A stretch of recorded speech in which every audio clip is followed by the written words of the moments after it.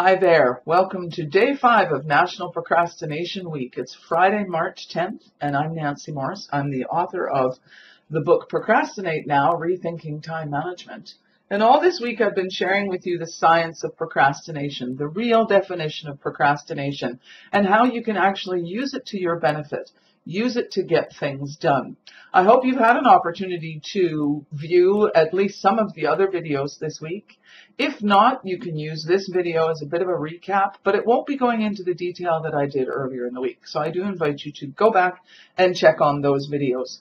So today what I'm going to do is, as I say, recap some of the important points from the last few days, clarify again what procrastination is and isn't, and talk to you about how you can actually use it to create solutions, to create opportunities, to get things done. To actually get things done, we can use procrastination. I know it sounds a little bit strange, but as you will have heard me say before in these videos, all of this is based in science, but science that's not usually shared with other people.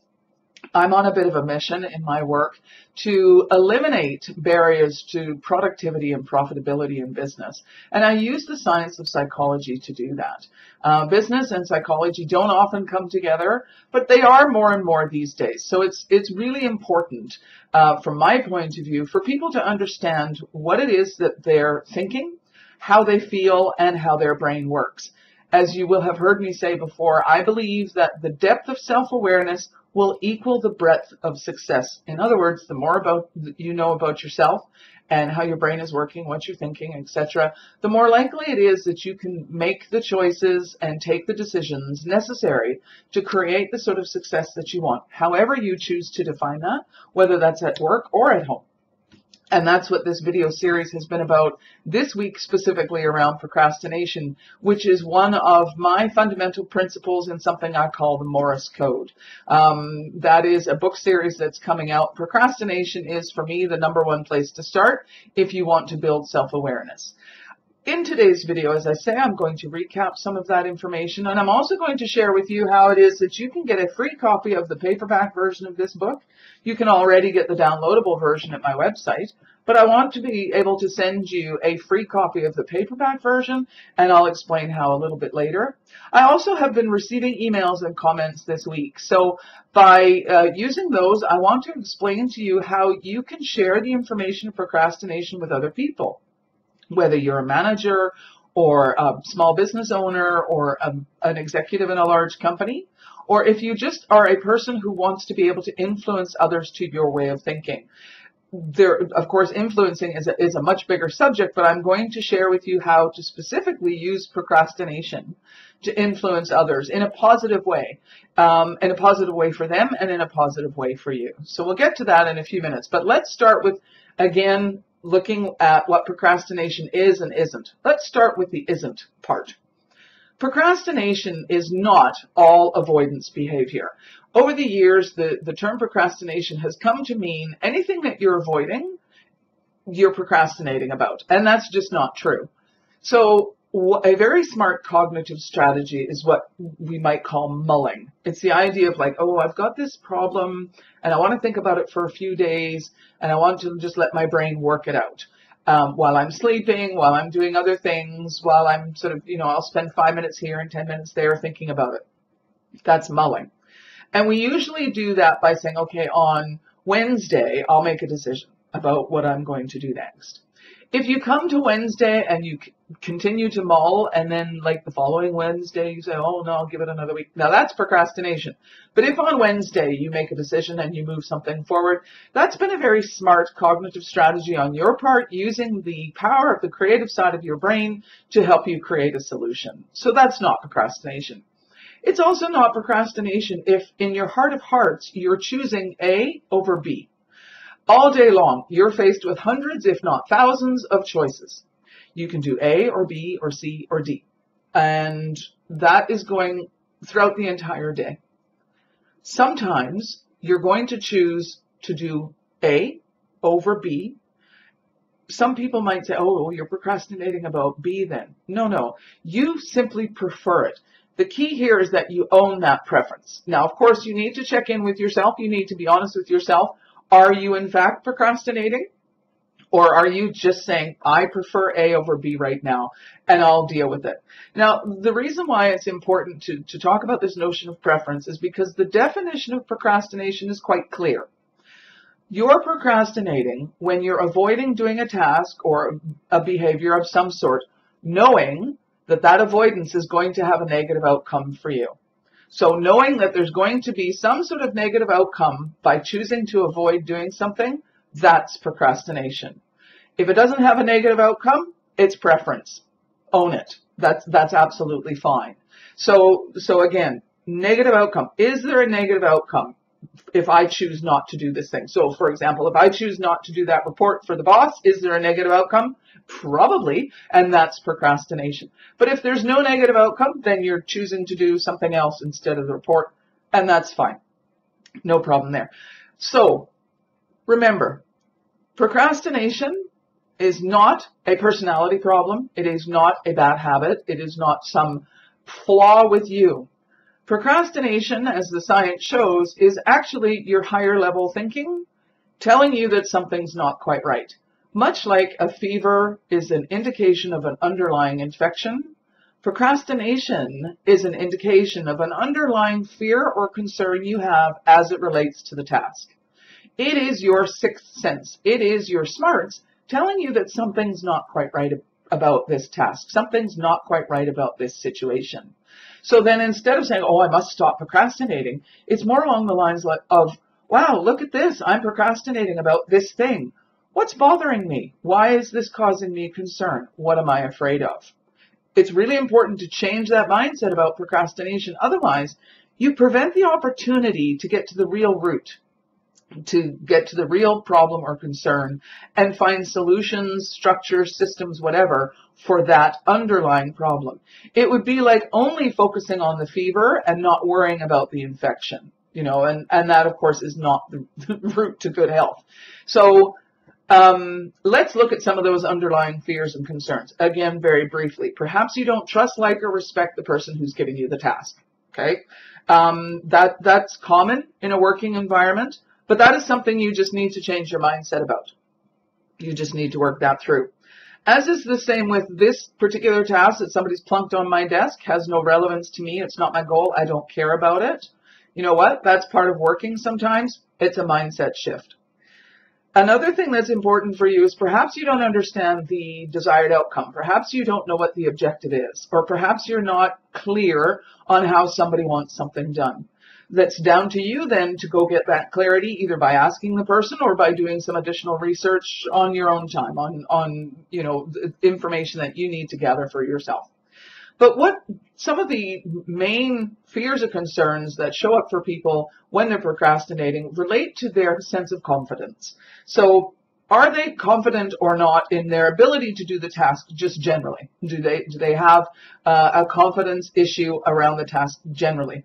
Or perhaps they're concerned that you're going to be judged. If a person feels that they're going to be judged, it's less likely, and judged harshly usually, but even sometimes the whole notion of being judged, even if it's going to be positive, will cause somebody to pause and to procrastinate.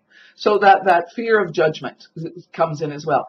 There's also a fear of self-judgment. In other words, I'm going to show myself by addressing this task that I really don't know what I'm talking about, or I don't know how to do this. I gave the example the other day of algebra for me. No clue. And so if somebody puts algebra on my desk, or if I have to do something, of an advanced math class, likely it's going to get shoved off to the side until I wrap my head around it. The other thing to remember is that, and this is one of the important ones, if you feel that what you're being asked to do goes against your core values or who you feel you are as a person, it's very important for you to recognize that and either knowingly choose to move ahead anyway, or choosing not to do the task because it's going against who you feel you are. Or if you have a fear that doing the task will cause you some sort of physical, emotional, or spiritual harm, you're likely to procrastinate about that as well. So again, procrastination is your sixth sense. It's your higher level of intelligence telling you that something about this situation is not quite right for you, which is great because then you can say, what is it that's bothering me? And then when you figure that out, because it could be one or two or all of the above, probably not all, but a few of them all at the same time, you're creating opportunities to create more sustainable solutions. Now remember, I said before, I have studied procrastination for years. I've studied business psychology for years. I understand this stuff. I still procrastinate, and I love it. I love it when my clients procrastinate, because it gives us so much information. But I still am procrastinating too, because I'm not necessarily the same person this week as I was last week. Perhaps something has happened that's caused me some distress. Perhaps I've changed my outlook for my business or the sort of work that I want to do. Perhaps I'm just generally unhappy about something else. In other words, I'm not the same person. So what I didn't procrastinate about last week, I might procrastinate about this week, and vice versa. And that happens sometimes. So procrastination is never going to go away. We've been talking about it since Socrates, if not before. So it's been around forever. If all the tips and tricks in the world worked, we wouldn't be procrastinating anymore. Everybody procrastinates one way or another, and always will, and I love it, because I think it's a wonderful source of information, as I say. So do not think that procrastination is some sort of problem. It's an opportunity. It's your intelligence. It's your smarts helping you to get where you want to go. So use it, embrace it, and just enjoy the fact that you're procrastinating. Don't sit and wallow in it and say, I'm such a bad person. And also don't just sit there and go, oh, wow, look, I'm procrastinating. Okay, and then not do anything next. It isn't incumbent upon you to ask yourself the questions, what am I concerned about? What am I afraid of? What do I need to accept? Like, for example, I don't like the person. These sorts of things. It's incumbent upon you to now take this information and do something with it, not just sit there, of course. But it's also not something to push away or shy away from. Procrastination is a great thing. Remember, I said to you that your brain is more focused on avoiding pain than gaining pleasure. It's more focused on survival. It's more focused on, short-term stuff rather than long-term stuff. So one of the key strategies that I use with all of my clients, or pretty much all of my clients, in terms of not only helping them build their self-awareness about what the underlying fears and concerns might be, but also about building their confidence in getting things done, is to eat a frog. Yep, eat a frog. Every morning, 15 to 20 minutes. Going back to Mark Twain's quote, it's not verbatim here, but if the first thing you do every morning is eat a live frog, you can rest assured that that's the worst thing that's going to happen to you all day. So in other words, do something that you don't want to do first thing in the morning. Why does this work? Because you probably heard of Fear Things First, or Eat That Frog, or a book by Brian Tracy, or something else along those lines. Why does it work? And I want to share this with you again, very briefly, because I think it's really important that you understand why it works, so that you're more likely to do it. Your very creative brain, as I was mentioning just a moment ago, will do things to avoid pain. It will do things to put off that which it feels fearful of or has a concern about. So your incredibly powerful brain will spend all day avoiding the task you don't want to do.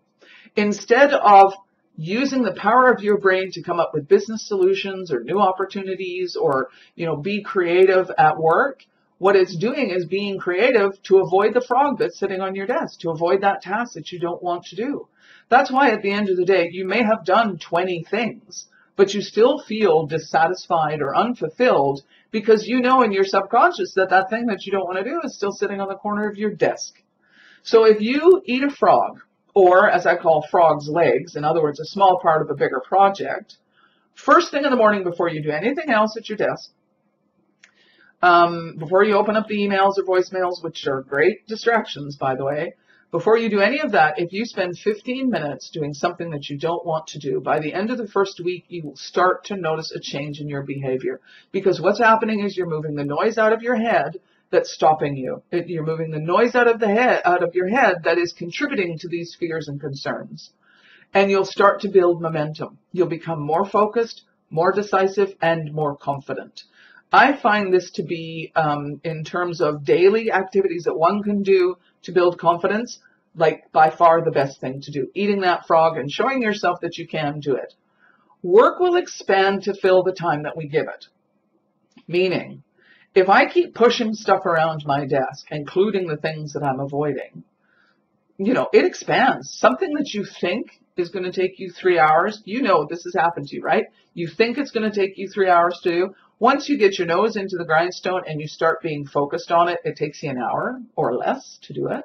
So work has expanded to the time that you've given it, that 3 hours in your head. So by eating frogs or breaking larger projects down into the smaller 15-minute chunks, what you're going to do is move through the things that you don't want to do. You'll move through those fears and concerns, and you'll start to see just how much you can handle and just how confident you are.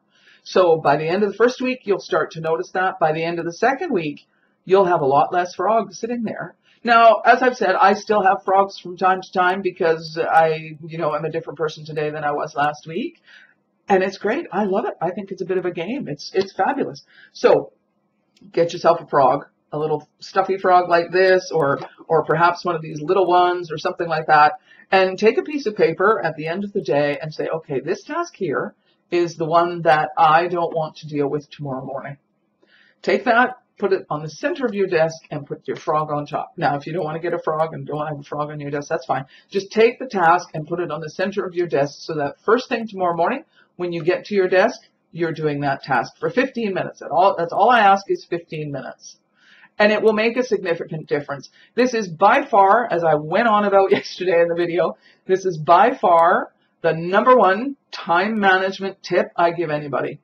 And I do this because you eat a frog, I don't need to teach you anything else about time management. You don't need to know anything else about time management because you already have everything you need to know about time management. Sure, there's a couple of tips and tricks out there that might be useful for you, but you don't need to know them because you've got a lot of innate intelligence.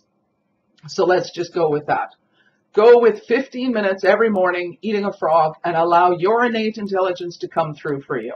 So that's the quick wrap up of what procrastination is and isn't, what some of the underlying fears and concerns may be for you, and my #1 strategy. Now, in my book, I have mentioned that there are a number of other tips in section 2 of the book. They are great little tips that I invite you to, when you download the book or you get your free copy of the book, you just dive into, every couple of days. You open up the book and just dive into it, read it. They're very short. The tips are very short. I'm a specialist in something known as microlearning, so the idea is that I present that sort of information in the shortest possible package. So just dive into them, read them, choose to do the action or not, and use the strategy if it fits for you. The key part of that book is section 1, where I explain more of the science of procrastination, including some terms that I've not discussed in the video, but will be helpful for you to understand how your brain is actually working. Another coughing break. My apologies for that again. I had one of those yesterday and having another one today. I got a bit of it. I know it's a bad pun. I'm sorry. It's a really bad pun. But I have a little bit of a frog in my throat. So anyway, back to where we were before. So I've got a couple of emails here that I want to share with you that I've received in the last few days from people asking me questions about how they can use this information with others.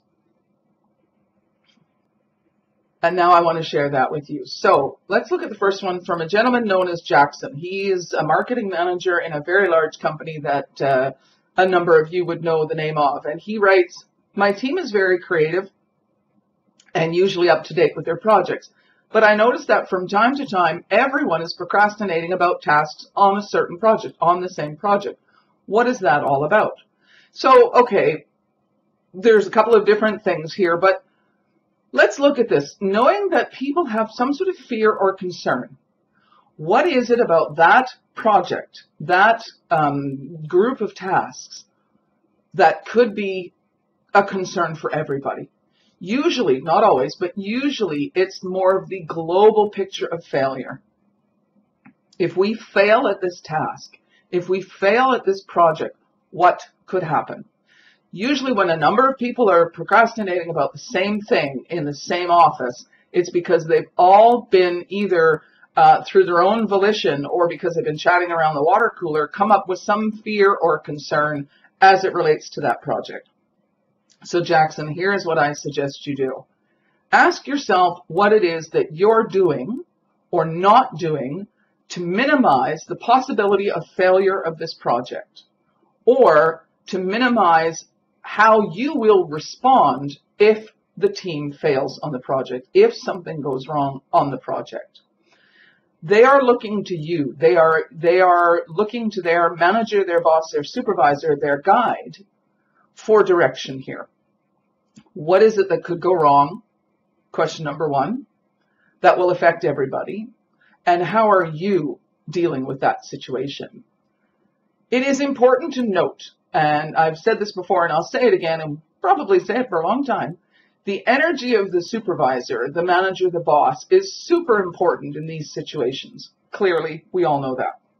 But particularly in this situation around procrastination, people are responding on a global scale to sort of a global fear or concern. So the manager's attentiveness to that is super important here. So what is it that you're doing? Now, when I managed my teams in the past, I had a reputation of being known as firm but fair. I'm quite happy with that reputation because people knew that I was going to respond consistently to whatever was going on.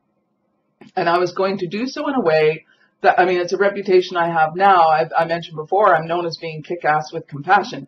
It is possible to hold somebody accountable and nudge them along while also holding their hand and being respectful and understanding to their specific dilemma, their specific concerns or fears.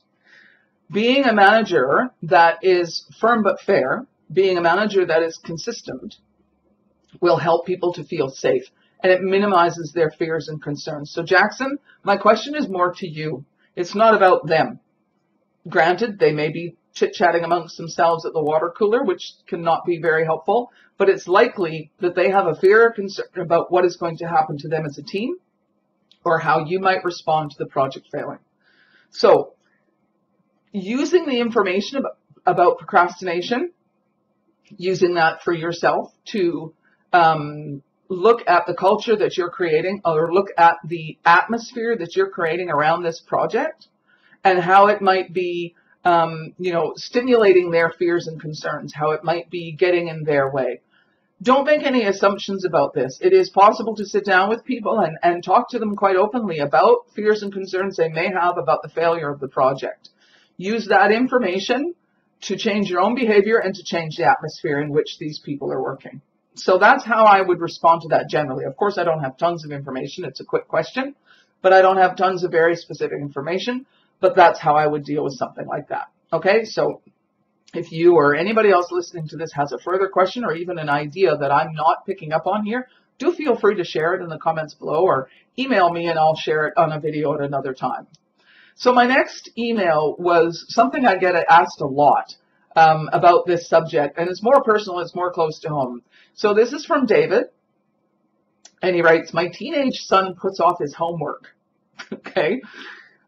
He says he loves the rush of last-minute work and probably does things better. How can I convince him he's wrong? Okay, first thing, David, never try and convince anybody they're wrong, because that's just not going to work. You're going to start simulating all sorts of defenses and all sorts of stuff in their head. So don't even bother doing that. Recognize that sometimes last-minute stuff works, for sure, but it's rare. It really is rare because we go with the illusion that we perform better under pressure, okay? That's an illusion for most people. And what you're doing is you're stuffing performance into a minimized timeline, and you think you're doing better.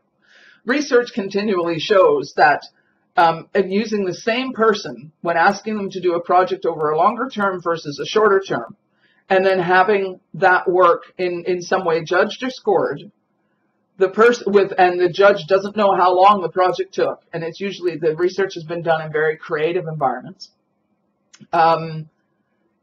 Inevitably, the project that was given more thought and took more time to do and was not jammed into the last minute deadline always scores more. Simply because there's more thought and consideration put in. So recognizing that occasionally somebody might get away with a good mark on an exam paper, or pardon me, on a project is fine.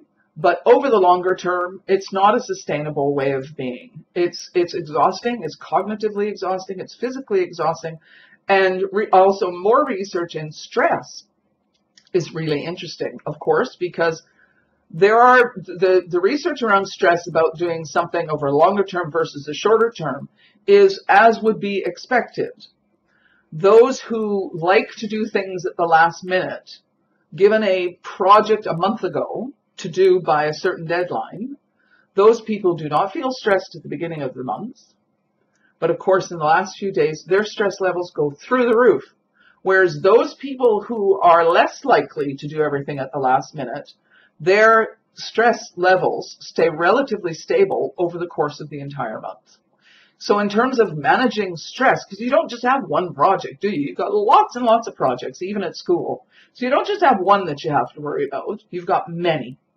So somebody who goes under the illusion that they perform better under stress, they're kidding themselves. They don't.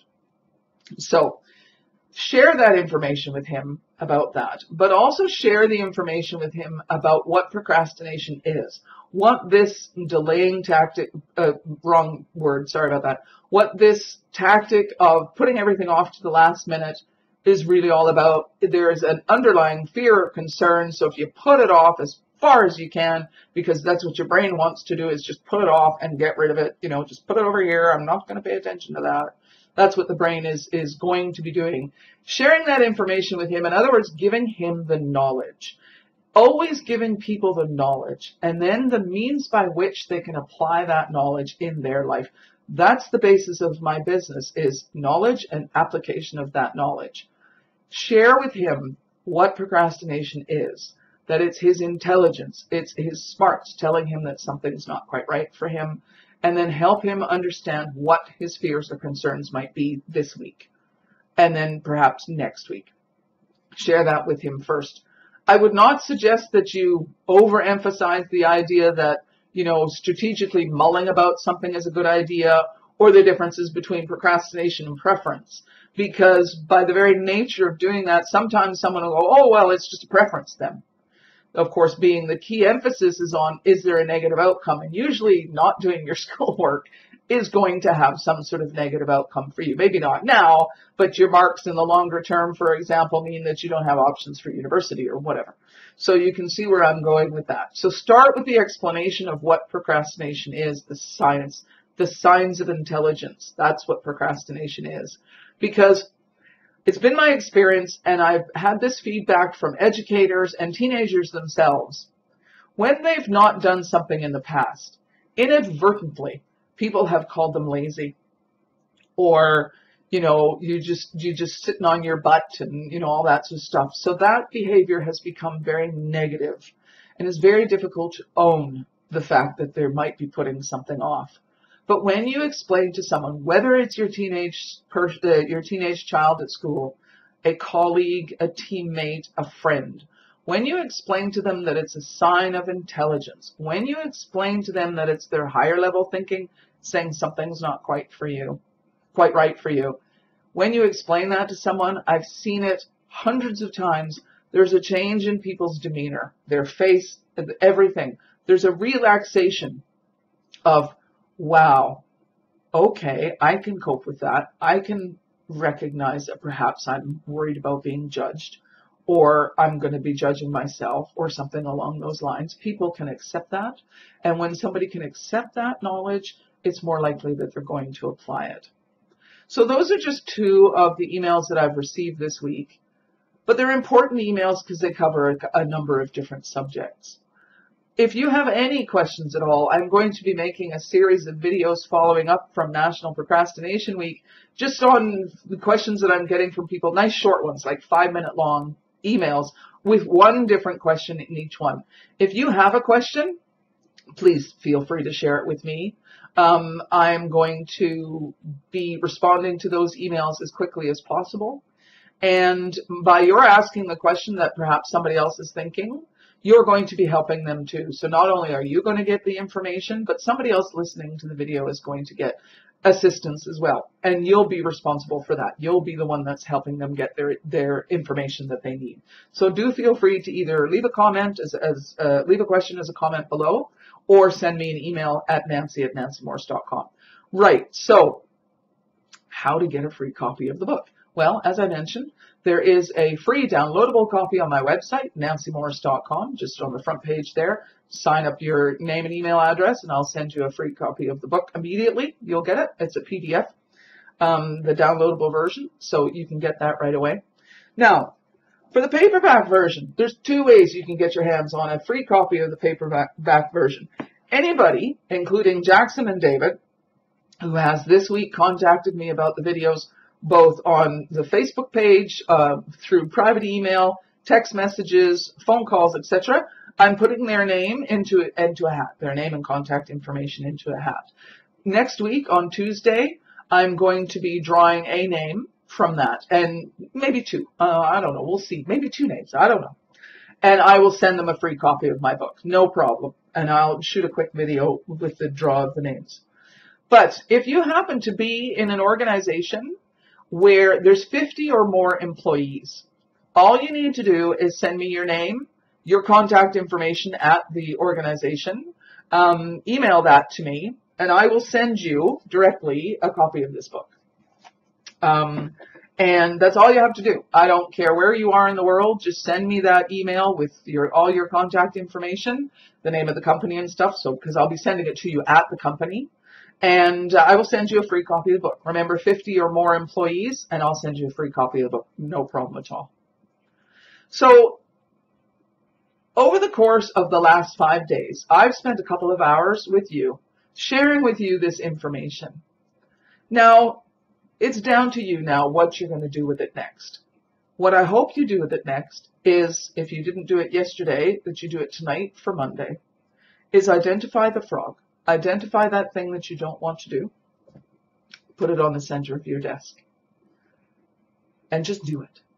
Every day next week, eat a frog for 15 minutes in the morning, or a frog's legs if the project is large. Every day. Just a little bit of that project, 15 minutes of the project. Just do that next week. And over the course of this weekend, if you've not already done so, share this information with at least one other person. Even if you don't agree with all or parts of what I've said, share it with somebody else. Discuss it, debate it, work it through. The best way to learn is to teach, and I really want for you to teach other people this. And the reason I want that is because in my work, over the years, I have found that the way that people discuss with themselves their confidence, their work performance, their way of doing things is usually quite negative. I'm sure you've heard the saying before, if you spoke to your neighbors the way you speak to yourself, you'd have no neighbors. Procrastination is a behavior. It is that results from your higher level thinking. Everybody does it. Why anybody would spend a nanosecond berating themselves or judging themselves for doing something that their higher level intelligence needs them to do is just, to me, a complete waste. And I really want for everybody to realize that their procrastination is this wonderful signal that they can use to build the systems that help to minimize the fears and concerns, that helps them to move things forwards and create the success that they want in life. And do so simply. This is not complicated. This is not complicated. This is a stuffy frog. That's, it's not complicated. And it's something that doesn't cost a dime. You're getting the information for free as well. I mean, nothing about this costs any money at all. And you can start doing it right now. You can eat a frog. As soon as you turn off this video, you can go and eat a frog. I mean, first thing in the morning is always better, but you can do one right now and just show yourself how to do it. I mean, it is so simple, so approachable. It's long-term sustainable. And it's easy to do. Anybody can do it. It's so simple, not complicated. It's just so easy. So I really want for you to share it with somebody else and help them to understand that they don't need to spend any time feeling bad about themselves or judging themselves negatively that they're procrastinating. People talk about stopping procrastination. I don't want you to stop procrastinating. I want you to understand procrastination, because you're not going to stop it. You're going to minimize it. And of course, you're going to reduce it to a degree. I don't procrastinate as much as I did 20 years ago, but I certainly do from time to time. You'll never stop it. You'll never eliminate it. So don't be thinking about that anymore. Use procrastination to build the business, the career, the life that you want. Use the information that your innate intelligence is giving you to solve the problems that will inevitably come. That's why this is so important to me. You can tell I'm quite passionate about it. I have seen some amazing results. I've seen people do some wonderful things, and I really want the same for you. That's why I'm sharing this information with you this week. I appreciate that you've given me a couple of hours of your time. I really, really do. I sincerely appreciate that. And now I want you to share that information with other people as well. Get a downloadable copy of my book as well. As I said, there's more information in there than I've shared on this video. But get a copy of it and share that copy with other people as well, or give them the address to my website so they can download a copy for themselves. Whatever it is that you want to do with it, I really encourage you to share it with another person. And of course, if you have any questions or comments at any time, feel free to get in touch. I am approachable. I have admin team and other people who support me. I have people who work with me to help me get things done for sure. But if you send me an email, I am going to read it. And whenever possible, I respond to every email that I get. So please do get in touch. Ask me any question, make any comment, debate me, whatever. It's absolutely fine. I enjoy it. I welcome it. So please do that. And so go out, take this information and make things simple on yourself. Make them easy. I've said to you before, give me a week. Next week, eat a frog every morning. And by next Friday, you'll notice a difference. And if you don't, email me or call me and we'll talk that through, because I can guarantee you that within a week, you're going to start to notice a change. And within a month, everything will be different for you. Everything will be different, and that I guarantee. So, again, thank you so much for your time. Take this information, run with it. If you don't want to run with all of it, just run with the parts that mean something to you. That's fine too. I look forward to seeing you I look forward to getting your comments and your questions. And anybody who contacts me, as I say, will be in the draw for next week. On Tuesday of next week, I'm going to draw that name, or maybe more. I haven't figured out how many I'm going to draw yet. And I'll send the books off next week.